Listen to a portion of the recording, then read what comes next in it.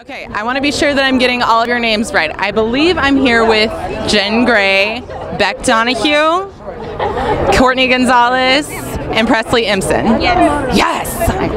Okay, and these are the short film team Enough from SMU right across the road. Glad you ladies decided to stop over. All right, Jen, you're the screenwriter, am I correct? Can you tell us a little bit about your film?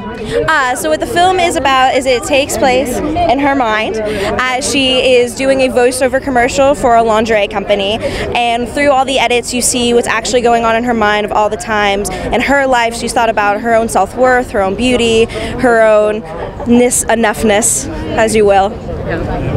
All right, Presley, tell us a little bit more about the process of production as a student filmmaker. Like, I have my memories of making student film, and it can turn absolutely psycho chaos sometimes. So how was your experience? Commonly on student films, yeah, things do go crazy and go wrong, but TBH, that did not happen at all in this film. Like, locations were locked good, actors didn't drop, you know, my screenwriter was open to suggestions, like everything went really well. So the whole time, honestly, I was like pretty scared. I was like, something can go wrong at any minute, but it didn't, and it worked out really well. I got to meet a lot of cool people, so it was good, yeah. All right, so we got like a confident, fun team of young women sticking together here. I am so proud to see that already on the red carpet together. All right, Courtney, tell us a little bit more about working with a female-centric crew and, you know, a female leader, a female director, and how that affects you as an actress. It was actually really fun. It's the first student film that I've had lead in, or actually ever been in, so it was definitely very exciting to work with all females, or mostly females, and just knowing that we can all come together and create something that's more than just on YouTube. It's actually something important to all of us, so we had something to say and we all got to say it, so. Now, how about you, Beck? Like, I know, like, we're talking about student films tonight, but hey, this is the Dallas International Film Festival, and we expect to see all of you hopefully back with features in the future, and hopefully we'll get to keep you in Texas and not send you to LA or New York.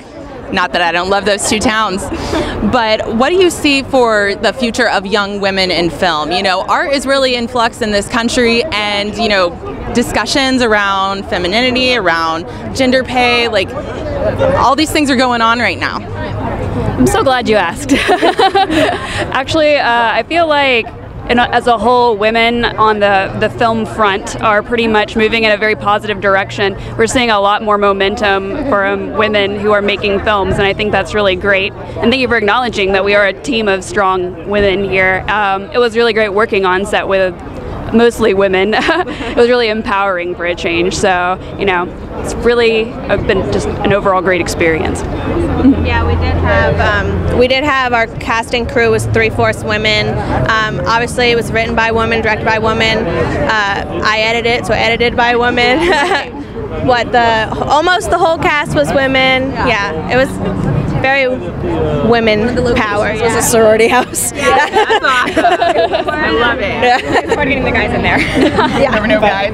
No, we had a few. It was hard getting them in. Yeah, we had a few of the like gaffers and stuff for men, and so like having them being a sorority house for the first time, they're kind of like, oh, okay, like this is like what it looks like on the inside and everything like that, which is great.